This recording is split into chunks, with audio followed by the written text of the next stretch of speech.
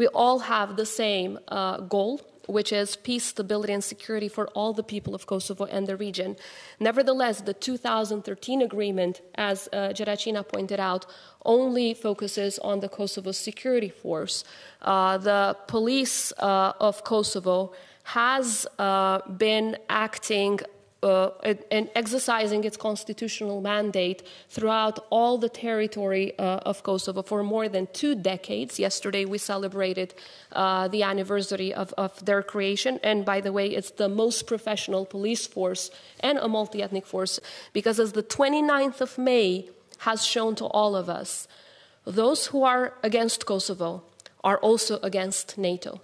The attack against NATO soldiers showed that these destructive and malign forces want to attack the values based on which NATO, as well as the foundation of our country, are based. So we will absolutely work with NATO and the presence of KFOR, but of course pointing out to the fact that the 2013 agreement, exchange of notes was a very narrow agreement, and for all of our security institutions, we aim to make sure that they are in the near future part of the Euro-Atlantic institutions.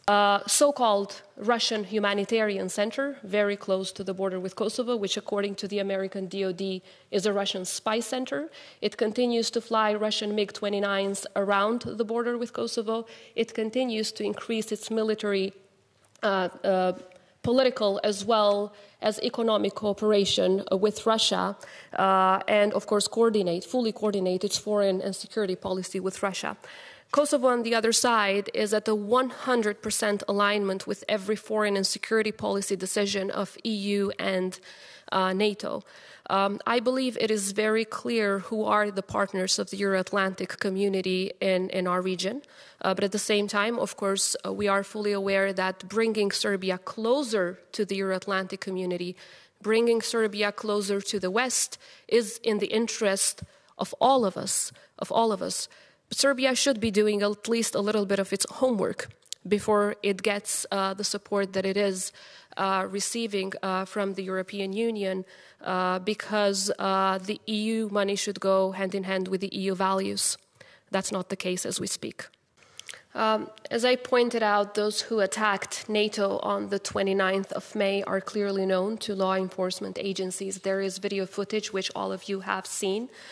Some of these people actually are police officers who came all the way from Serbia. So these are members of the institutions of Serbia. Not only that they have not been suspended from their jobs, but of course they're not facing any consequences whatsoever. As we speak, Serbia continues to have 48 forward operation bases around the border with Kosovo.